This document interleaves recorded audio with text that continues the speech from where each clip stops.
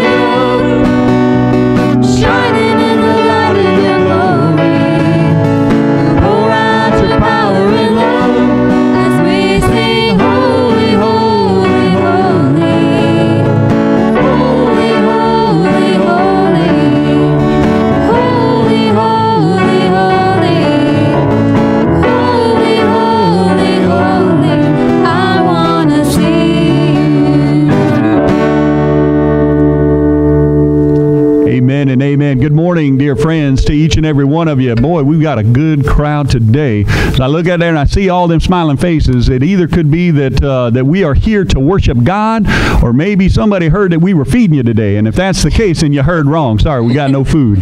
But we truly are glad to be here in the presence of the Lord this morning to lift up our voices and to praise His mighty name. I'd like to invite you this morning to join me opening up your bulletin in our responsive call to worship. God, we come to you broken, battered, and bruised by sin. Your grace is sufficient for us. God, we struggle with self-doubt and bitterness. Your grace is sufficient for us. God, we refuse to believe that we are worthy of your love. Your grace is sufficient for us. God, help us to believe and to accept you today. Your grace is sufficient for us. Glory to God in the highest. Amen. Dear friends, the path to understanding and accepting God's love is to acknowledge our need for prayer. Let us join our voices this morning as we sing our opening hymn, It's Me, O Lord.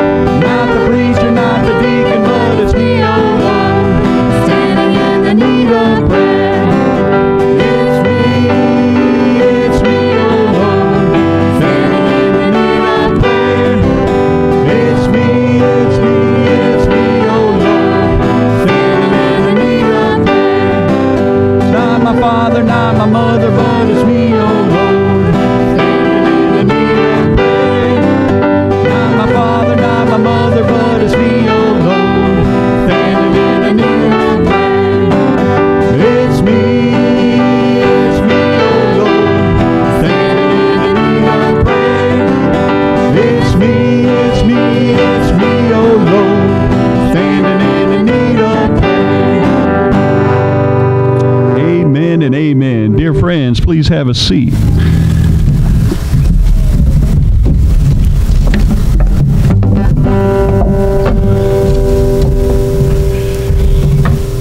Dear friends, as we seek to understand the Lord, we find Him in His holy word. I'd like to invite you to hear our first scripture reading today. More than just hear it, if you've got your Bibles with you, and I hope you do, please join me in the 21st chapter of the book of Matthew, starting in the 23rd verse, where we hear these words. Jesus entered the temple courts, and while he was teaching, the chief priests and the elders of the people came to him. "By what authority are you doing these things?" they asked, "and who gave you this authority?" Jesus replied, "I will also ask you one question. If you answer me, I will tell you by what authority I am doing these things. John's baptism, where did it come from? Was it from heaven or of human origin?" They discussed it amongst themselves and said, "If we say from heaven," he will ask, "then why didn't you believe him? But if we say of human origin, we are afraid of the people, for they all held that John was a prophet." So they answered Jesus, "We do not know." Then he said, "Neither will I tell you by what authority I am doing these things. What do you think? There was a man who had 2 sons. He went to the first and said, 'Son, go work today in the vineyard.' 'I will not,' he answered, but later he changed his mind and went. Then the father went to the other son and said the same thing, and he answered, 'I will, sir,' but he did not go. Which of the 2 did what his father wanted?" "The first," they answered. Jesus said to them, "Truly I tell you, the tax collectors and the prostitutes are entering the kingdom of God ahead of you. For John came to show you the way of righteousness, and you did not believe him, but the tax collectors and the prostitutes did. And even after you saw this, you did not repent and believe him." My dear friends, this is the word of God this morning for us, the people of God. Thanks be to God. When we hear God's word, our hearts sing with praise and our lips respond to them. Join me this morning for our responsive Psalter reading found inside your bulletin. And hopefully it's a lot shorter than last week's. "Oh, give thanks to the Lord. Call on God's name. Make known God's deeds among the peoples. Sing to the Lord, sing praises. Tell of all God's wonderful works. Glory in God's holy name. Let the hearts of those who seek the Lord rejoice." Seek the Lord's presence continually. "Remember the wonderful works God has done, the miracles and judgments God has uttered. O offspring of Abraham, God's servant, children of Jacob, God's chosen ones. The Lord is our God, whose judgments are all in all the earth."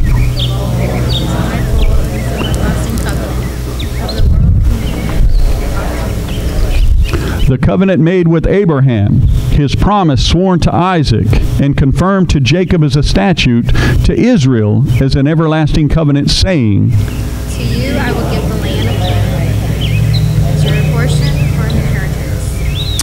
Amen and amen.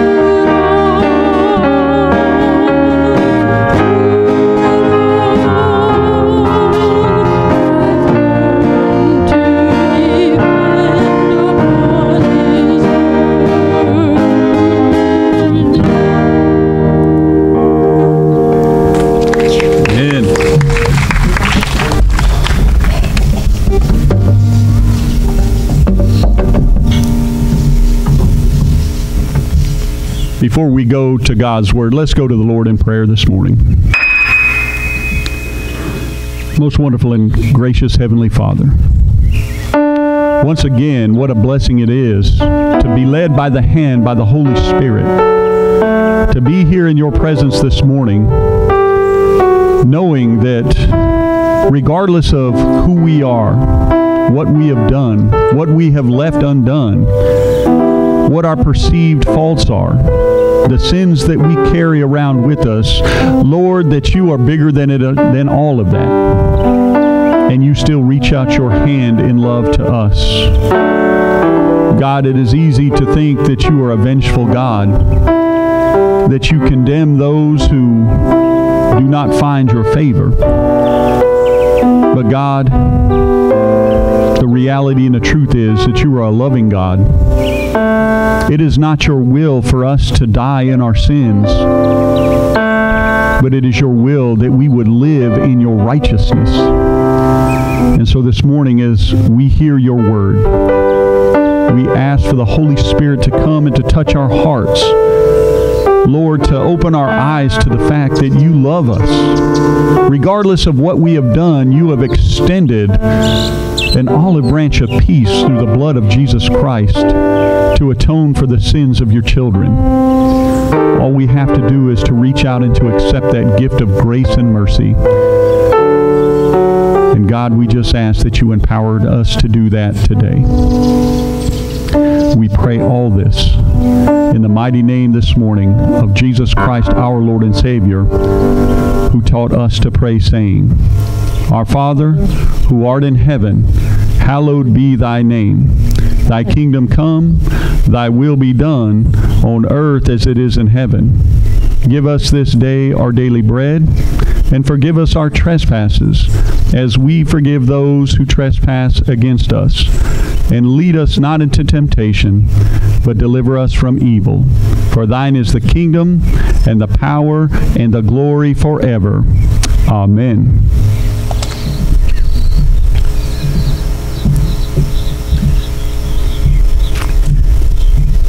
If God is so loving, so gracious, and so good, why would he ever condemn anyone to the fiery pits of hell? Dear friends, that is a question that as a pastor I have often heard, both from unbelievers as well as frustrated believers, heartbroken believers. But here's the deal. The answer to that question doesn't lie with God. The answer to that question lies with us. I want you to this morning to hear the Word of God. It comes to us from the book of Ezekiel, 18th chapter, beginning in the first verse, where we hear these words this morning. Ezekiel writes, "The word of the Lord came to me. What do you people mean by quoting this proverb about the land of Israel? The parents eat sour grapes, and the children's teeth are set on edge. As surely as I live, declares the sovereign Lord, you will no longer quote this proverb in Israel, for everyone belongs to me, the parent as well as the child. Both alike belong to me. The one who sins is the one who will die. Yet you say, the way of the Lord is not just. Hear, you Israelites, is my way unjust? Isn't it not your ways that are unjust? If a righteous person turns from their righteousness and commits sins, they will die for it. Because of the sin they have committed, they will die. But if a wicked person turns away from the wickedness they have committed and does what is right and just, they will save their life. Because they consider all the offenses they have committed and turn away from them, that person will surely live. They will not die. Yet the Israelites say, the way of the Lord is not just. Are my ways unjust, people of Israel? Is it not your ways that are unjust? Therefore, you Israelites, I will judge each of you according to your own ways, declares the sovereign Lord. Repent. Turn away from all your offenses, then sin will not be your downfall. Rid yourself of all the offenses you have committed and get a new heart and a new spirit. Why will you die, people of Israel? For I take no pleasure in the death of anyone, declares the sovereign Lord. Repent and live. My friends, this is the word of God this morning for us, the people of God. Thanks be to God. This is the fourth week that we have been exploring a series entitled Love Your Enemies. We started off with looking at what love looks like through due process. The fact that when somebody does wrong, often the most loving thing we can do for them, whether they are friend or foe, is to let them suffer the consequences of their actions. My friends, we talked about how this can be hard, especially with our children. When we see them stumbling and falling, we want to reach out and catch them, but sometimes the loving thing that we do is to let them fall and let them suffer just a little bit. We talked the next week about when God transforms evil into good, about how God does not cause evil things to happen, but sometimes He will let evil things happen and then turn that into something great and glorious. And then last week we talked about mercy and God's higher calling. You remember how we talked about the story of Jonah when he was called to go to the Ninevites, his sworn mortal enemy, and to preach God's repentance, and he refused to go because he knew that they were going to repent, and he knew God was a good God, and he knew God would forgive them. And sure enough, when he went and preached the word of God to the Ninevites, they repented, God relented, and Jonah pouted like a little kid. He couldn't understand that God's mercy extended to all, and God had a higher calling. The common thread in the last 3 weeks has been we have been talking about enemies and foes outside. This week, we're going to learn to love the enemy within ourselves. I mean, let's be honest. Sometimes we are our own worst enemy. Now, when we look at the text from Ezekiel today, one thing that's important to remember is this text covers a time period that is almost 3,000 years in the past.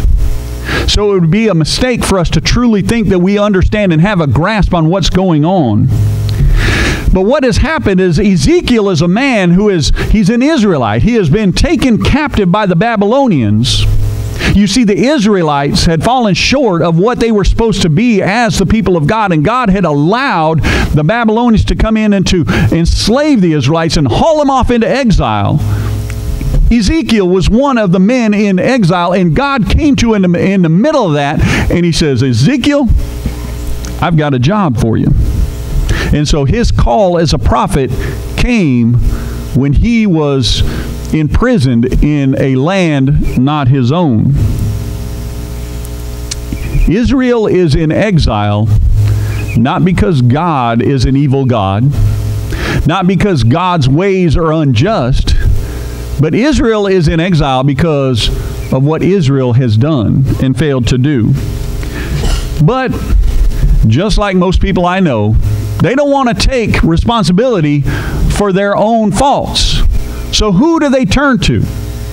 They turn to the same being that most of us turn to when things go wrong in our lives. It's got to be your fault, God. It surely couldn't be my fault. You're the one who is unfair, God. Now, I hate to make too close of a comparison between God and earthly being, but how many parents have heard those same exact words from your children when you hold them accountable for something that they have done? That's not fair. You're not being just. And the Israelites were no different. So they argue that God is unfair in punishing them, even though God gave them ample warning that if they didn't turn from their idolatrous ways, if they didn't turn from their sinful ways, that these things would happen. They refuse to acknowledge the enemy within themselves. My dear friends, as we look at how the Israelites handled this situation, when they had an opportunity to choose path A, which is God's path, or path B, which is their own path, it is only natural that we would look at our own lives, our own selves, and say, how does this apply to us today? So if you're looking at your life today, you really have two scenarios. You've got scenario number one. We'll talk about that one. Scenario one is to keep on living any which way you want to live. And you will die in your sins, guilty as God charges you for that. So how often in our own lives do we sound like the rebellious Israelites? How often do we stomp our feet and say, you know what, God, I don't like the way you asked me to do things. I want to do things my own way. And when you punish me for that, God, that's not fair. You should be a little more loving. In fact, the whole New Testament talks about how loving and merciful and gracious you are. Here's the problem with Christianity today. We have taken that portrait of God and we have extended it to say God should accept anything that we as mortal humans say is okay. Anything. No matter what we want to do with our lives, if we're happy with it, God's got to be happy with it. There is a great danger in living our lives that way. Because make no mistake about it, God is loving, God is merciful, but God is just and God is righteous. And if we continue to live our lives in sin, I promise you we will die in our guilt. So that's scenario one. That's one way that we can choose to live our lives. How about scenario number two? Maybe we give it a shot trying it God's way. How about if, as Ezekiel says, we live in a new spirit and a new heart? I want you to hear the key word that Ezekiel uses, and it is mirrored in the four Gospels, in the accounts of Jesus' baptism, actually John's baptism. John the Baptist, as he was baptizing people, preparing the way. What was the key word that John the Baptist used and Ezekiel used? They say, repent. They don't say, keep doing what you're doing. It's a good thing. He says, repent. But here's the problem. Most of us don't know what the word repent means. We think the word repent means to feel sorry for. I made a mistake. I ran over one of Charlie's dogs as I was going to his house the other day, and I repented of that. I'm sorry, Charlie. I ran over your dog. Here's the deal. That's not what repent means at all. The word repent means to turn around. Turn 180 degrees. If you're going this direction in your life, to repent means to turn around and go that direction. If God says your life is being lived in sin and iniquity, to repent means to turn and to live in justice and in righteousness. I read an article just earlier this week by the president of Asbury Theological Seminary in Wilmore, Kentucky. For those of you who never heard of it, I'm just going to tell you, it is one of the finest theological schools in our country. And he quoted a survey by which about 10 years ago, evangelical Protestants were asked the question, how many of you believe in the Latin term sola fide? Now, most folks don't even know what that means. It was one of the 5 great pillars that came out of the Protestant Reformation, and it means faith alone. Here's a quick backdrop on it. Back before the Protestant Reformation in the 1500s, the Catholic Church said you had to work your way into heaven. Sola fide means faith alone, not by works, lest any man boast. That's scriptural. Paul says that.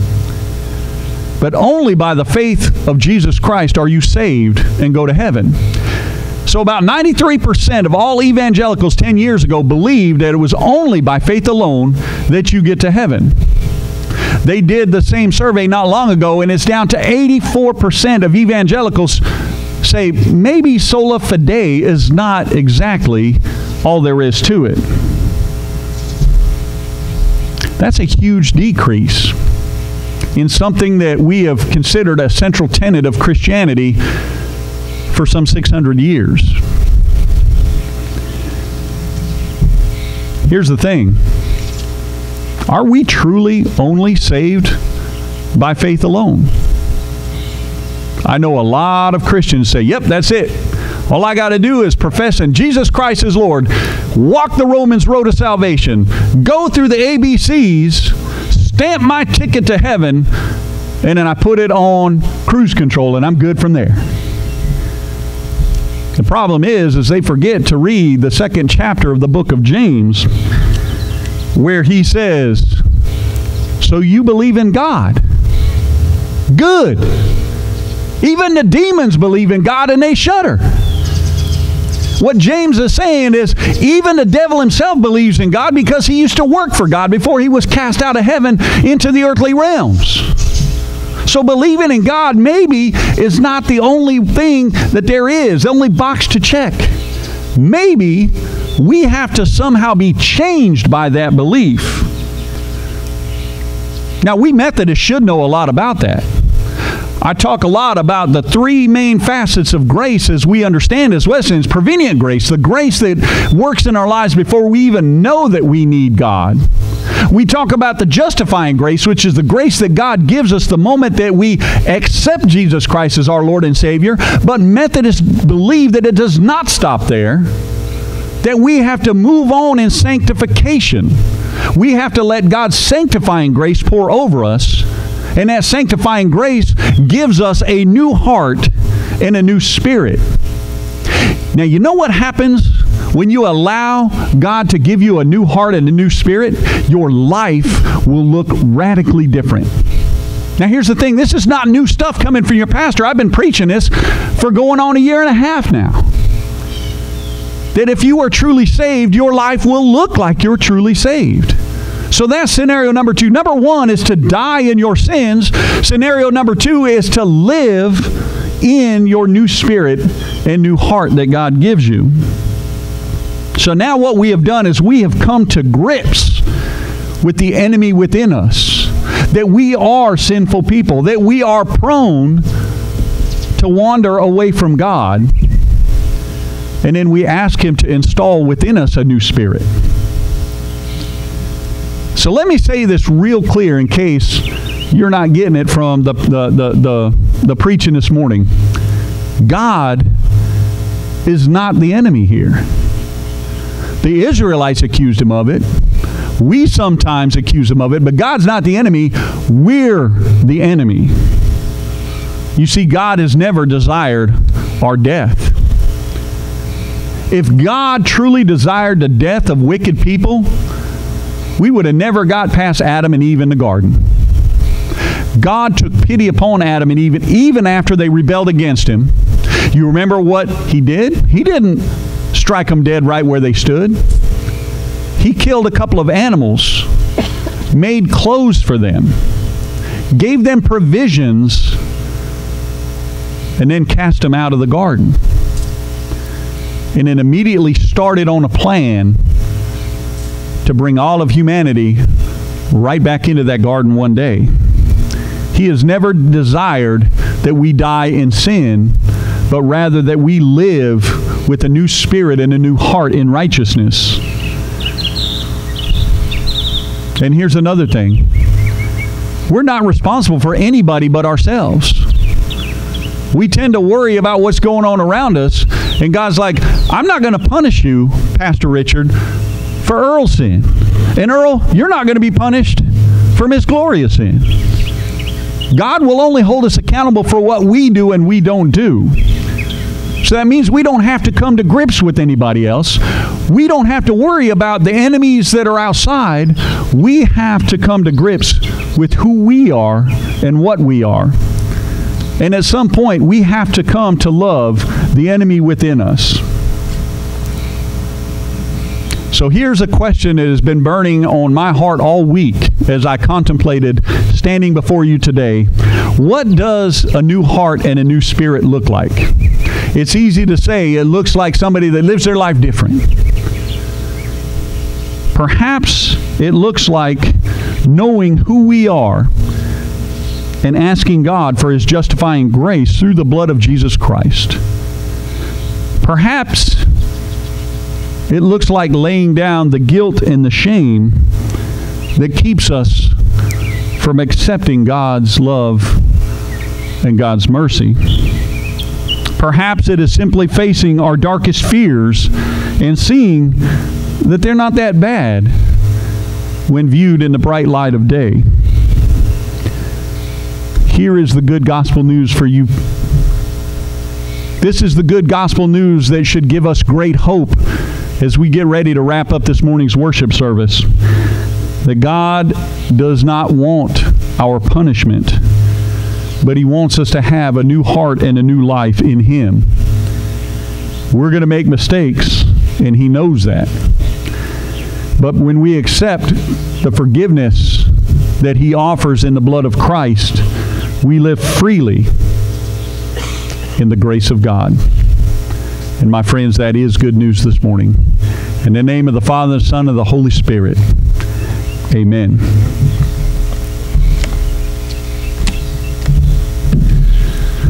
I've got a couple of announcements this morning. I'll start with North United Methodist Church. We had, for those of you that weren't there at the Administrative Council meeting, we had a council meeting on Thursday night to discuss church conference matters, as well as to kind of test the waters and see where we were about resuming in-person indoor worship.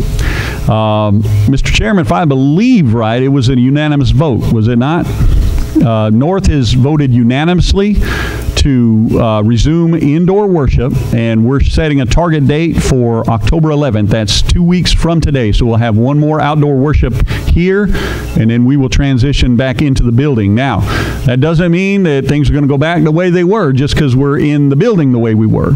We're going to have some precautions. We've got some folks that are working on that right now to make sure we can do it as safe as we possibly can, but that we're still authentic in the way we worship God. So just stay tuned for more information to come from there.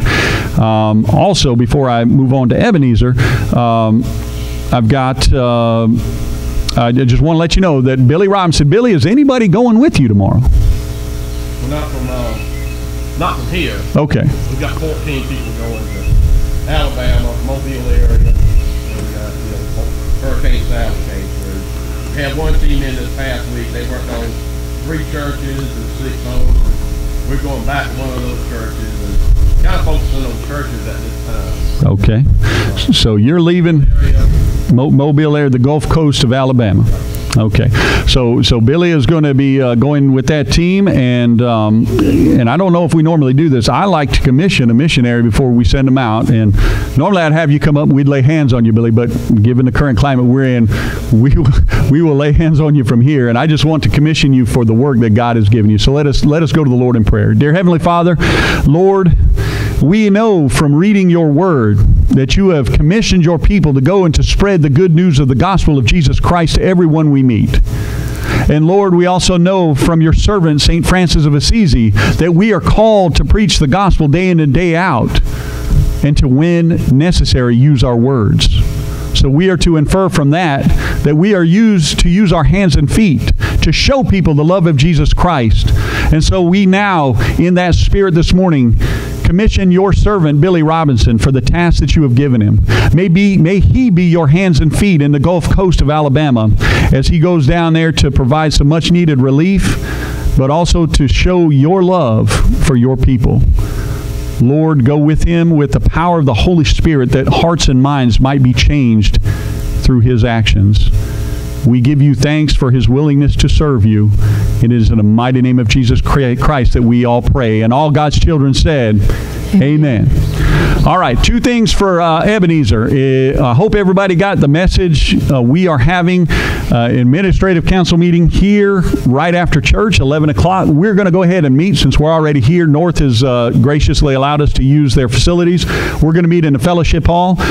We also, at Ebenezer, are going to be handling charge conference matters, as well as voting to see where you guys are about resuming indoor worship. So If you're from Ebenezer, please stick around for a short council meeting right after church.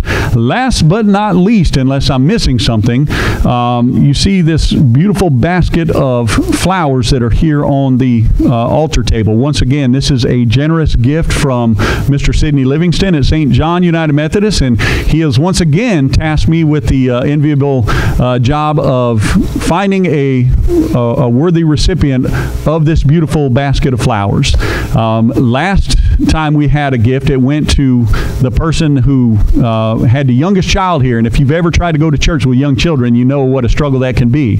Well, today we're going on the other end of the spectrum, and sometimes as we get a little bit older, it is hard to get to church, especially when we have been struggling with health issues. And I saw somebody, she was the first person that I saw here other than the worship team, and she's faithful when she can be, and we're so glad that she is able and willing to continue to make it out to worship every Sunday that she can. Miss Margaret Gallagher, this is your beautiful basket of flowers, and you don't have to do anything. We will get somebody to bring it to you as soon as worship is over. Amen. Amen.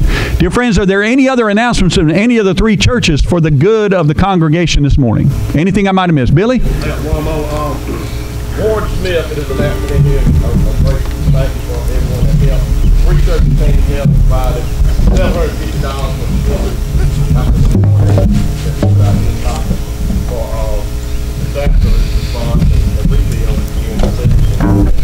He's right now working on Rocky Swamp down at the church. And anybody who feels like volunteering any day during the week, Monday through Thursday, he's there from 8 to 6 o'clock. They worked on the interior of that. The whole roof was blown off of it. We went in and put tarps over it, but still everything got soaked with everything and everything out, rebuilding the church. This is a Native American Indian ministry, which is also a United Methodist. People come from interested, people from all over South Carolina, but also North Carolina and Georgia to be there once in a while. And I need Native American.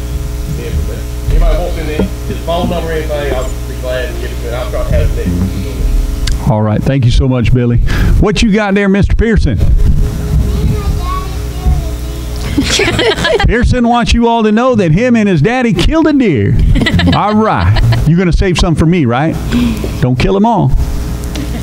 All right, brothers and sisters, when we humble ourselves and call out to God, He hears and He answers us. Let us join our voices this morning as we close out this sweet hour of worship, singing our closing hymn, Pass Me Not, O Gentle Savior. Just do a bass.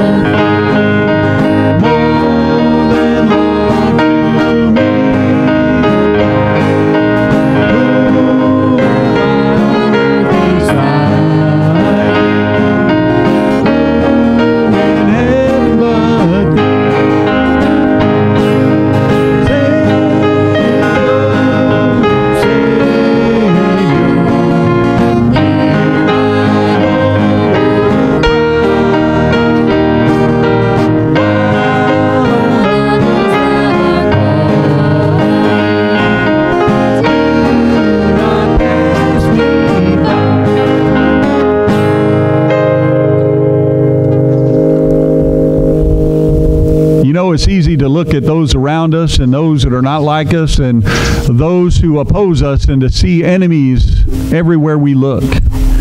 It's harder to look within ourselves and see the enemies within us. It's even harder to lay that down and to accept the grace and mercy that Jesus Christ offers us. But that is the good news that I want you to treasure up today, that when we do that, when we confront and learn to love the enemy within, God's grace is right there for the taking. Reach out and take it this week. I bid you to go forth in peace. May the grace of God, the love of Jesus Christ, and communion of the Holy Spirit be with you now and forevermore. Amen. Hey folks, remember to click the subscribe button below and ring the bell to be notified when we post new content. And as always, if today's video touched you in some way, please hit the thumbs up button and leave us a comment. We love to hear how our content impacts your walk with Jesus Christ. Until next time, God bless.